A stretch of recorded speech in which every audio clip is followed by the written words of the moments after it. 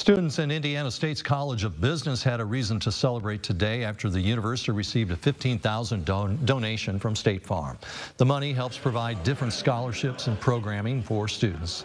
This includes in the classroom and in real-world environments with internships.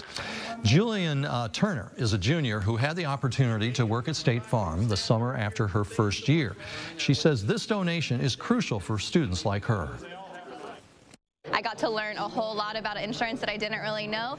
In class, we kind of learned the textbook definitions of things, but in these internships, we actually get to see real-life use of these terms, these policies, how they're written, and who they're given to. So it was a really cool opportunity to be able to see the things used in real life.